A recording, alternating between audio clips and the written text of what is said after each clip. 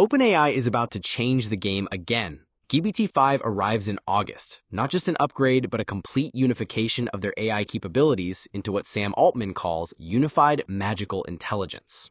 No more fragmented models. GPT-5 combines 3 versions in one architecture: full reasoning power for researchers, a mini version for ChatGPT, and a nano API variant. This is consolidation at scale. When even Sam Altman says the AI made him feel useless, you know it's advanced. GPT-5 solves problems he couldn't with enhanced coding, reasoning, and memory that leaves previous models in the dust.